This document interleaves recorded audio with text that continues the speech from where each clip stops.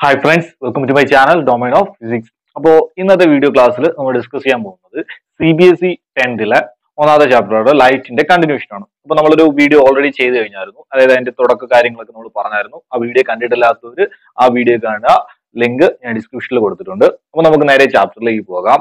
നമുക്ക് ഈ ചാപ്റ്ററിൽ പഠിക്കാനുള്ളത് ഇനി നമ്മൾ കഴിഞ്ഞ ക്ലാസ്സിൽ പറഞ്ഞു നിർത്തി എന്താണ് സ്പെറിക്കൽ മിറേഴ്സിനെ കുറിച്ചാണ് നമ്മൾ പറഞ്ഞു നിർത്തിയത്. അതായത് എന്താണ് സ്പെറിക്കൽ മിറർ, സ്പെറിക്കൽ മിററുമായിട്ട് ബന്ധപ്പെട്ട് വരുന്ന centre of curvature, radius of curvature, Paul, principal axis, അങ്ങനെ തുടങ്ങി കുറെ കാര്യങ്ങൾ പറഞ്ഞായിരുന്നു.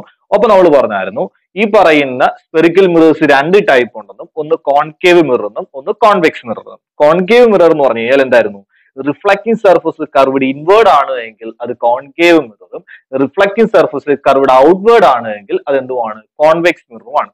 നമുക്ക് അതുമായി ബന്ധപ്പെട്ട് പഠിക്കാനുള്ള വളരെ ഇമ്പോർട്ടന്റ് ആയിട്ടുള്ള അടുത്ത ടോപ്പിക് ആണ് ഫോക്കസ് എന്ന് പറയുന്നത്. ഫോക്കസ് ഓഫ് കോൺകേവ് മിററും അതുപോലെ focus of convex മിററും. Focus of concave mirror and focus of convex mirror. അപ്പൊ നമുക്ക് ആദ്യം ഫോക്കസ് ഓഫ് കോൺകേവ് മിറർ എന്താണെന്ന് നോക്കാം. കോൺകേവ് മിററിന്റെ ഫോക്കസ് എന്താണെന്ന് നോക്കാം. Focus of concave mirror. അപ്പൊ നമ്മളൊരു കോൺകേവ് മിററിനെ എടുക്കണം. അപ്പൊ ഇതാണ് നമ്മുടെ കോൺകേവ് മിറർ എന്ന് കരുതാം. This is A concave mirror. Okay ആണല്ലോ. അപ്പൊ ഇത് കോൺകേവ് മിറർ ആകണമെങ്കിൽ ഈ ഇൻവേർഡ് ആയിട്ടുള്ള പോർഷൻ റിഫ്ലക്റ്റിങ്ങും ഔട്ട്വേർഡ് ആയിട്ടുള്ള പോർഷൻ എന്തായിരിക്കണം, നോൺ റിഫ്ലക്റ്റിംഗ് ആവണം.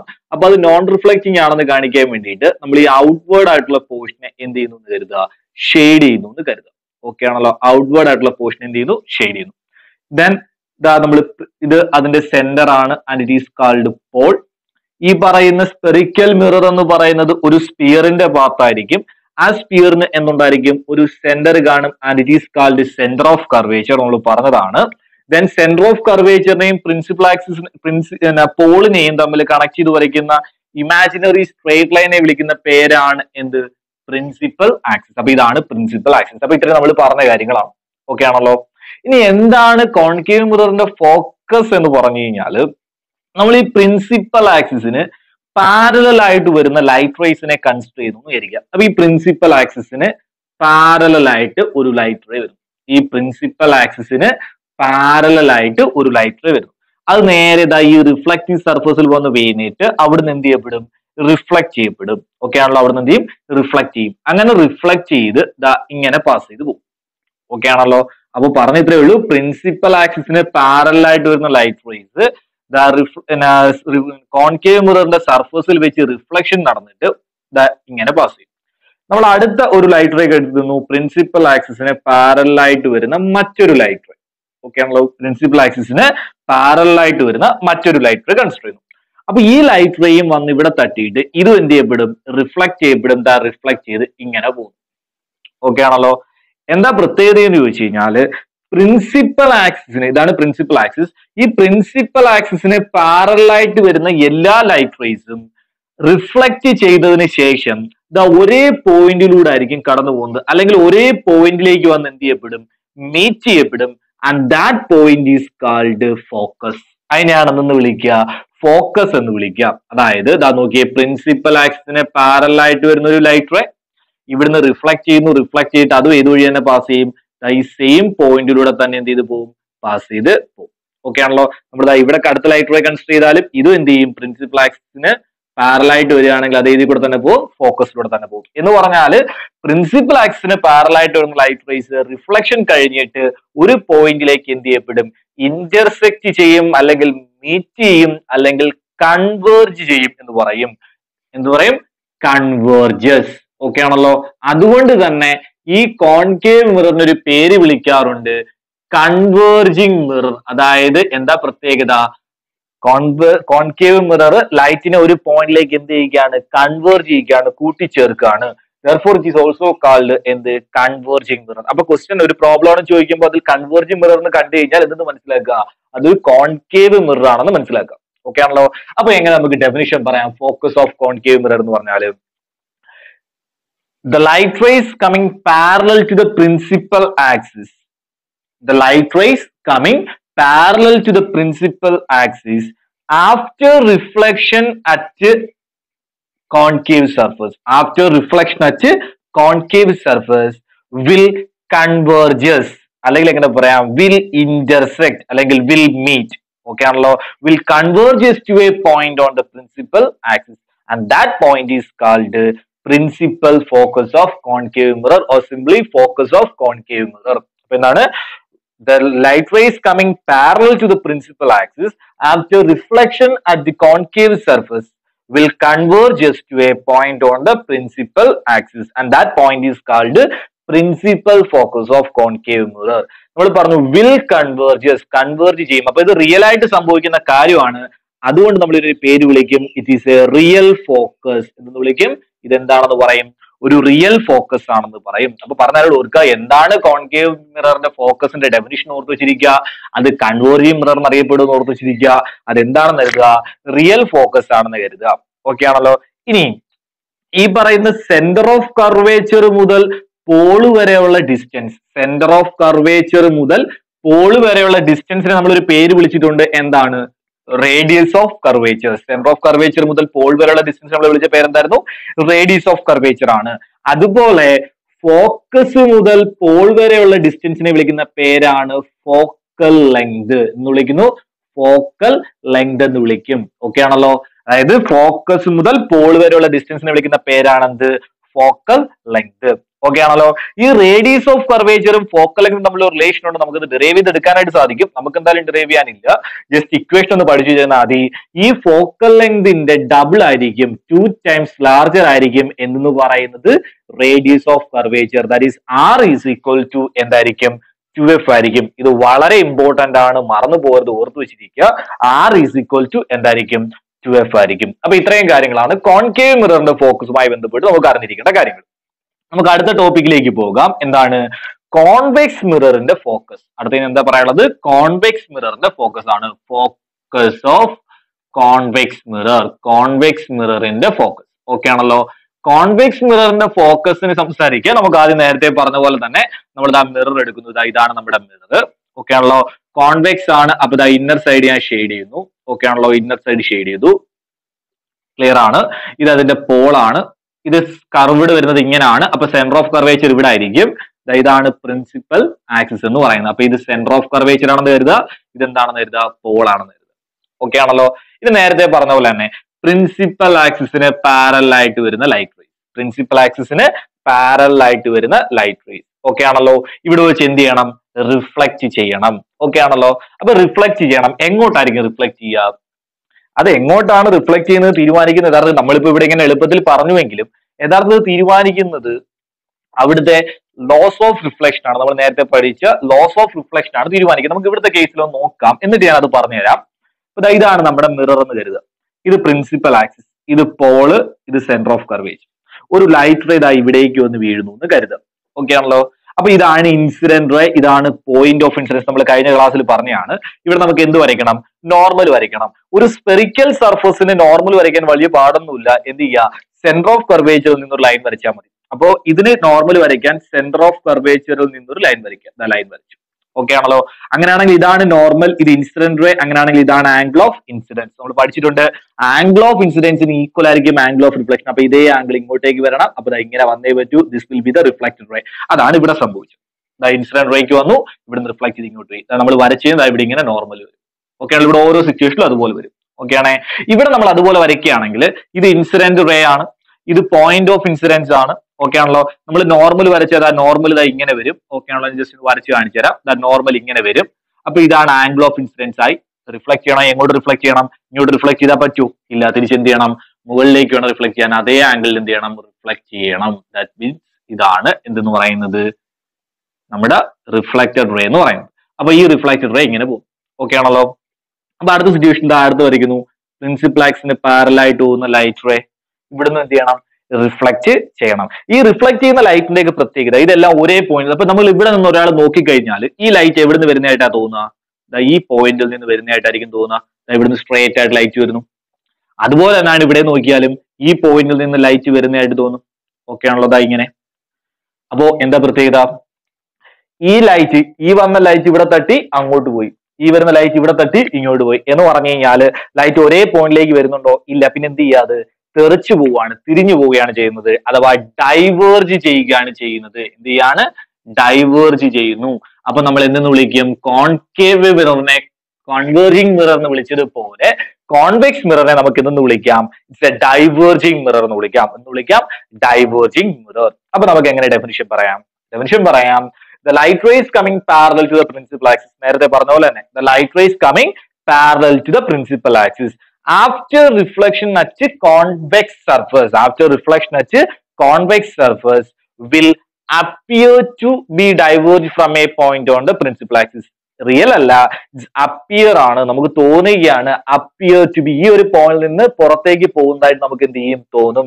Appear to B diverge from A point on the principal axis and that point is called എന്താണ്? Focus of convex mirror. നേരത്തെ പറഞ്ഞ പോലെ ഇവിടെ റിയൽ അല്ല, പിന്നെന്താണ്? It is A virtual focus. എന്തായിരിക്കും? ഒരു വിർച്വൽ ഫോക്കസ് ആയിരിക്കും. ഓക്കെ ആണല്ലോ. ഇത് നേരത്തെ പറഞ്ഞ കാര്യങ്ങൾ ഇവിടെയും ബാധകമാണ്. സി മുതൽ അഥവാ സെന്റർ ഓഫ് കർവേച്ചർ മുതൽ പോൾ വരെയുള്ള അകലത്തിനെ നമ്മൾ വിളിച്ച പേര് റേഡിയസ് ഓഫ് കർവേച്ചർ എന്നാണ്. അങ്ങനെയാണെങ്കിൽ ഫോക്കസ് മുതൽ പോൾ വരെയുള്ള അകലത്തിനെ നമ്മൾ വിളിക്കുന്ന പേരാണ് ഫോക്കൽ ലെങ്ത് എന്ന് വിളിക്കുന്നത്. ഓക്കെ ആണല്ലോ. ഇവിടെ നമ്മൾ നേരത്തെ പറഞ്ഞ പോലെ R is equal to എന്തായിരിക്കും? 2f ആയിരിക്കും. അതായത് റേഡിയസ് ഓഫ് കർവേച്ചർ എന്ന് പറയുന്നത് ഫോക്കൽ ലെങ്തിന് എന്തായിരിക്കും? ഡബിൾ ആയിരിക്കും. അപ്പൊ ഇത്രയും കാര്യങ്ങളൊന്നും അറിഞ്ഞു വെച്ചിരിക്കുക. അപ്പൊ രണ്ട് കാര്യങ്ങൾ നമ്മൾ പറഞ്ഞു, focus of concave മിററും focus of convex മിററും. Okay ആണല്ലോ. കാര്യങ്ങൾ ക്ലിയർ ആയിട്ട് മനസ്സിലായെന്ന് കരുതുന്നു. അപ്പൊ നമുക്ക് നേരെ അടുത്ത ടോപ്പിക്കിലേക്ക് പോകാം. നമുക്ക് അടുത്തതായിട്ട് പഠിക്കാനുള്ളതാണ് എന്ത്? Image formation of spherical mirror. Spherical മിററിന്റെ image formation. നമ്മൾ ഇമേജ് ഫോർമേഷൻ പഠിക്കുമ്പോൾ കോൺകേവ് മിററിന്റെ ഇമേജ് ഫോർമേഷനും പഠിക്കണം, അതുപോലെ ഏതും പഠിക്കണം? കോൺവെക്സ് മിററിന്റെ ഇമേജ് ഫോർമേഷനും പഠിക്കണം. അപ്പൊ നമ്മൾ ഇപ്പൊ പറയുന്ന കാര്യം ഒരിക്കലും എക്സാം അങ്ങനെ ചോദിക്കാനായിട്ട് പോകുന്നില്ല. അപ്പൊ നമ്മൾ ഈ കോൺകേവ് മിററിന്റെയും കോൺവെക്സ് മിററിന്റെയും ഇമേജ് ഫോർമേഷൻ പഠിക്കാൻ വേണ്ടിയിട്ട് നമ്മൾ ഉപയോഗിക്കുന്ന ഒരു 4 പോയിന്റ്സ് ഉണ്ട്. ആ 4 പോയിന്റുകൾ ഉപയോഗിച്ചാണ് നമ്മൾ എല്ലാം ചെയ്യുന്നത്. ഈ ഒരു 4 പോയിന്റ് പഠിച്ചാൽ image formation of concave മിററും convex മിററും ചെയ്യാൻ വളരെ എളുപ്പമാണ്. അപ്പൊ നമുക്ക് ആ 4 പോയിന്റ്സുകൾ ഏതൊക്കെയാണെന്ന് ആദ്യം നോക്കാം. ഓക്കെ ആണല്ലോ. അപ്പൊ നമുക്ക് രണ്ടായിട്ട് തന്നെ പറയാം, കോൺവെക്സിൻ്റെത്, കോൺകേവിൻ്റെത്, അതുപോലെ ഏതിൻ്റെത്? കോൺവെക്സിൻ്റെത്. ഒന്നാമത്തെ പോയിന്റ്, ഞാൻ പോയിന്റ് പറയുന്നില്ല, ജസ്റ്റ് ഫിഗർ വരച്ച് കാണിക്കാം. ഒന്നാമത്തെ പോയിന്റ് നമ്മളിപ്പോ പറഞ്ഞു തന്നെയാണ്. ഇത് നമ്മുടെ മിറർ ആണെന്ന് കരുതുക. ഇത് അതിന്റെ സ്പെറിക്കൽ സർഫസ്, അതായത് നമുക്ക് നേരെ കോൺകേവ് മിററിന്റെ കേസിലേക്ക് പോവാം. അപ്പൊ ഇത് നമ്മുടെ കോൺകേവ് മിറർ, ഇത് നമ്മൾ ഔട്ടർ സർഫസ് ഷെയ്ഡ് ചെയ്യുന്നു. ഓക്കെ ആണല്ലോ. ഔട്ടർ ഷെയ്ഡ് ആണെന്ന് വിചാരിക്കുക, ഞാൻ ഫുള്ള് ഷെയ്ഡ് ചെയ്യുന്നില്ല. അതായത് അതിന്റെ പ്രിൻസിപ്പൽ ആക്സിസ്, ഇതെന്ന് പറയുന്നത് പോള്, ഇതെന്ന് പറയുന്നത് സെന്റർ ഓഫ് കർവേച്ചർ. ഇത്രയും ഓക്കെ ആണല്ലോ. അപ്പൊ ഇതിന്റെ രണ്ടിനെ ഇവിടെ കറക്റ്റ് നടുക്കായിട്ട് ആര് കാണും? ഫോക്കസ് കാണും. ഇത് ഇത്രയും നമുക്ക് അറിയാവുന്ന കാര്യങ്ങളാണ്, കാരണം ഇതിന്റെ പകുതി ആയിരിക്കും ഇത്. ഓക്കെ ആണല്ലോ. നേരത്തെ പറഞ്ഞു എന്താണ്? R is equal to 2f. ഒന്നാമത്തെ പോയിന്റ് ഇതാണ്. പ്രിൻസിപ്പൽ ആക്സിസിന് പാരലൽ ആയിട്ട് വരുന്ന ലൈറ്റ് റേ എന്ത് ചെയ്യുന്നു? ഫോക്കസിലൂടെ പാസ് ചെയ്യും. ഇതാണ് ഒന്നാമത്തെ പോയിന്റ്. പ്രിൻസിപ്പൽ ആക്സിസിന് പാരലൽ ആയിട്ട് വരുന്ന ലൈറ്റ് റേ എങ്ങനെ പാസ് ചെയ്യും? ഫോക്കസിലൂടെ പാസ് ചെയ്യും. ഓക്കെ ആണല്ലോ. രണ്ടാമത്തെ പോയിന്റ് നമ്മളെല്ലാം ഇതിന്റെ കേസിൽ പറഞ്ഞിട്ട് അങ്ങോട്ടേക്ക് പോവാം. രണ്ടാമത്തെ പോയിന്റ്, അതായത് മിറർ ഔട്ടർ സർഫസ് ഞാൻ ഷെയ്ഡ് ചെയ്തിട്ടുണ്ടെന്ന് കരുതുക. ഇത് പോള്, ഇത് സെന്റർ ഓഫ് കർവേച്ചർ, ഇത് ഫോക്കസ്. അടുത്ത പോയിന്റ് നേരെ തിരിച്ചു പറഞ്ഞാൽ മതി. ഫോക്കസിലൂടെ വരുന്ന ലൈറ്റ് റേ എങ്ങനെ പാസ് ചെയ്യും? പ്രിൻസിപ്പൽ ആക്സിസിന് പാരലൽ ആയിട്ട് പോകും. ഫോക്കസിലൂടെ വരുന്ന ലൈറ്റ് റേ എങ്ങനെ പോകുന്നു? പ്രിൻസിപ്പൽ ആക്സിസിന് പാരലൽ ആയിട്ട് പോകുന്നു. ഓക്കെ ആണല്ലോ. Principal ആക്സിസിന് parallel. ഫോക്കസിൽ കൂടെ വരുന്ന ലൈറ്റ് റേ തിരിച്ചതിലെ കൂടെ പോകും, പ്രിൻസിപ്പൽ ആക്സിസിന് പാരലൽ ആയിട്ട്. അതായത് ഇതിന് നേരെ റിവേഴ്സ്. ഓക്കെ ആണല്ലോ. അടുത്ത മൂന്നാമത്തെ പോയിന്റ് ആണ്. മൂന്നാമത്തെ പോയിന്റ്, ഇത് നമ്മുടെ മിറർ ഔട്ടർ സർഫേസ് ഞാൻ ഷെയ്ഡ് ചെയ്യുന്നു. ഓക്കെ ആണല്ലോ. ഇത് പ്രിൻസിപ്പൽ ആക്സിസ്, ഇത് പോള്, ഇത് ഫോക്കസ്, ഇതെന്താണ്? Centre of curvature. അടുത്ത പോയിന്റ് ഇങ്ങനെയാണ്. ഒരു ലൈറ്റ് റേ വന്ന് പോളിൽ വീഴുന്നു എന്ന് കരുതുക. ഒരു ലൈറ്റ് റേ വന്ന് എവിടെ ഇൻസിഡന്റ് ചെയ്യുന്നു? പോളിൽ ഇൻസിഡന്റ് ചെയ്യുന്നു. ആ വന്ന് വീഴുന്ന ആംഗിൾ തീറ്റ ആണ് എങ്കിൽ, അത് അല്ലെങ്കിൽ എക്സ് ആണ് എങ്കിൽ, വന്ന് വീഴുന്ന ആംഗിൾ എക്സ് ആണ് എങ്കിൽ, അതേ എക്സ് എന്ന് പറയുന്ന ആംഗിളിൽ തന്നെ അതെന്ത് ചെയ്യും? റിഫ്ലക്ട് ചെയ്യും. ഓക്കെ ആണല്ലോ. അതായത് പോളിലേക്ക് വന്നു വീഴുന്ന ലൈറ്റ് റേ അതേ ആംഗിളിൽ എന്ത് ചെയ്യപ്പെടും? റിഫ്ലക്ട് ചെയ്യും. ഓക്കെ ആണല്ലോ. ഈ പോയിന്റുകളൊന്നും കാണാതെ പിടിക്കുന്നു വേണ്ട, ഈ കാര്യങ്ങൾ മനസ്സിലാക്കി വെച്ചിരുന്നാൽ മതി. ഒരിക്കലും ഈ പോയിന്റ്സിന് അല്ലെങ്കിൽ ഓരോ പോയിന്റുകൾ എന്താണെന്ന് എഴുതാണെന്ന് ചോദിക്കാണെന്ന് പോകുന്നില്ല എക്സാമിന്. പക്ഷേ ഈ 4 പോയിന്റുകൾ പഠിച്ചിരിക്കണം. അപ്പൊ 3 നാലാമത്തെ പോയിന്റ് എന്താണെന്ന് ചോദിച്ചു കഴിഞ്ഞാൽ, നാലാമത്തെ പോയിന്റ്, ഇത് നമ്മുടെ മിറർ ഔട്ടർ സർഫേസ് ഞാൻ ഷെയ്ഡ് ചെയ്തെന്ന് കരുതുക. ഇത് പോള്, ഇത് ഫോക്കസ്, ഇത് സെന്റർ ഓഫ് കർവേച്ചർ ആണെന്ന് കരുതുക. പ്രത്യേകതാണ്, സെന്റർ ഓഫ് കർവേച്ചറിലേക്ക് വരുന്ന ലൈറ്റ് റേ എന്ത് ചെയ്യും? അതുവഴി തന്നെ തിരിച്ചു പോകും. സെന്റർ ഓഫ് കർവേച്ചറിലൂടെ വരുന്ന ലൈറ്റ് റേ തിരിച്ചെന്ത് ചെയ്യും? അതുവഴി തന്നെ പോകും. അപ്പൊ ഇതാണ് 4 പോയിന്റ്സ് എന്ന് പറഞ്ഞത്. അപ്പൊ ഏതൊക്കെയായിരുന്നു പോയിന്റ്സ് എന്ന് ഓർത്തു പറയാം. ഒന്നാമത് എന്തായിരുന്നു? പ്രിൻസിപ്പൽ ആക്സിസിന് പാരലൽ ആയിട്ട് വരുന്ന ലൈറ്റ് റേസ് എങ്ങനെ പോകും? ഫോക്കസിലൂടെ പോകും. രണ്ടാമത്തെ പോയിന്റ്, ഫോക്കസിലൂടെ പോകുന്ന ലൈറ്റ് റേസ് പാരലൽ ആയിട്ട് പോകും. പോളിലേക്ക് വന്നു വരുന്ന ലൈറ്റ് റേസ് അതേ ആംഗിളിൽ റിഫ്ലക്ട് ചെയ്യപ്പെടും. And last point centre of കർവേച്ചറിൽ വരുന്ന ലൈറ്റ് റേസ് എന്ത് ചെയ്യും? സെന്റർ ഓഫ് കർവേച്ചറിൽ കൂടെ തന്നെ എന്ത് ചെയ്യും? തിരിച്ചു വരും. അപ്പൊ ഈ ഒരു 4 പോയിന്റ്സ് നമുക്ക് അറിയാമെങ്കിൽ നമുക്ക് ഏത് ഇമേജ് ഫോർമേഷനും എന്ത് ചെയ്യാനായിട്ട് പറ്റും? വരച്ചെടുക്കാനായിട്ട് സാധിക്കും. അങ്ങനെയാണെങ്കിൽ നമുക്ക് കോൺവെക്സ് മിററിന്റെ കേസ് നോക്കാം. അപ്പൊ നമ്മൾ ഇത്രയും നേരം പറഞ്ഞത് ആരുടെ കേസിലാണ്? കോൺകേവ് മിററിന്റെ കേസിലാണ്. കോൺവെക്സ് മിററിന്റെ കേസിലും പ്രത്യേകത ഇതൊക്കെ തന്നെയാണ്. ചെറിയൊരു വ്യത്യാസം മാത്രം, അതായത് ഇമേജിന്റെ പടം അല്ലെങ്കിൽ ഫിഗർ മാത്രം ചെറുതായിട്ടൊന്ന് മാറും. നോക്കാം നമുക്ക്. ഒന്നാമത്തെ പോയിന്റ് ഇത് സോറി കോൺകേവ് അല്ലല്ലോ, കോൺവെക്സ് അല്ലെ. അപ്പൊ നമുക്ക് അടുത്ത കോൺവെക്സ് നമ്മൾ നേരെ തിരിച്ചു വരയ്ക്കുന്നു. ഇത് ഫോക്കസ്, സോറി പ്രിൻസിപ്പൽ ആക്സ്, ഇത് ഷെയ്ഡ് ചെയ്തിട്ടുണ്ടെന്ന് കരുതിക്കൊള്ളുക. ഇത് പോള്, ഇത് ഫോക്കസ്, ഇത് സെന്റർ ഓഫ് കർവേച്ചർ. ഓക്കെ ആണല്ലോ. പ്രിൻസിപ്പൽ ആക്സിന് പാരലൽ ആയിട്ട് വരുന്ന ലൈറ്റ്, നമ്മൾ ഇവിടെ പറഞ്ഞ പോലെ തന്നെ പ്രിൻസിപ്പൽ ആക്സിന് പാരലൽ ആയിട്ട് വരുന്ന ലൈറ്റ് റേസ് എവിടെ നിന്ന് വരുന്നതായിട്ട് തോന്നൂടെ? ഈ ഫോക്കസിൽ നിന്ന് വരുന്നതായിട്ട് തോന്നും. നമ്മൾ ഇവിടെ പറഞ്ഞത് പ്രിൻസിപ്പൽ ആക്സിന് പാരലൽ ആയിട്ട് വരുന്നത് ഫോക്കസിൽ കൂടെ പോകും. ഇവിടുത്തെ കേസ് എന്താണ്? പ്രിൻസിപ്പൽ ആക്സിന് പാരലൽ ആയിട്ട് വരുന്നത് ഫോക്കസിൽ നിന്ന് വരുന്നതായിട്ട് തോന്നും.